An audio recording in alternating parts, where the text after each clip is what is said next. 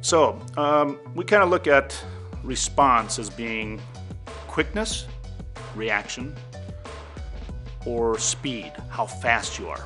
And one's more of a physical and the other one's more of a processing and starting to make a movement. So we break it down that way. Reaction time is something occurs out there, we take that information in through these two sophisticated cameras, or auditory perhaps, hearing sound. We take it in, we process it, and finally we may start to make a movement. That time delay is what we call reaction or quickness. Then we have, once we start to react and we're starting to move, getting from point A to point B is speed, how fast an athlete is.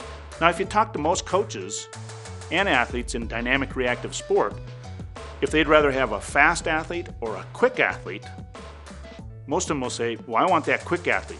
Don't get beat back door, I respond to the ball, the snap, goalkeeper in soccer with the kick, and they react quick to deflect it, kick it out. Again, quickness is an area that reaction time is an area that coaches really look to in an athlete.